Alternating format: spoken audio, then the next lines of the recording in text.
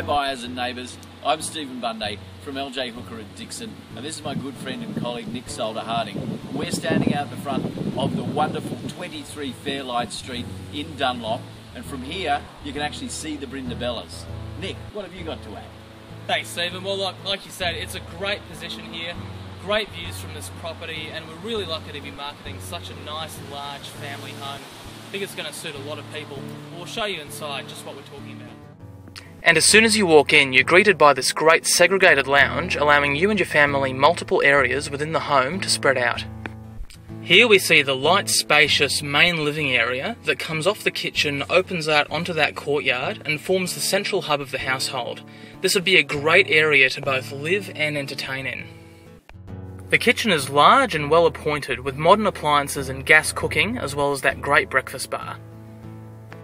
As you can see, the bedrooms are a generous size, allowing you lots of room to spread out as well as plenty of storage. There are 4 bedrooms in total here, and as we mentioned before, they're all a pretty generous size. So this gives you loads of options to spread your family out, maybe have a study, and leave you a room to put your guests up as well.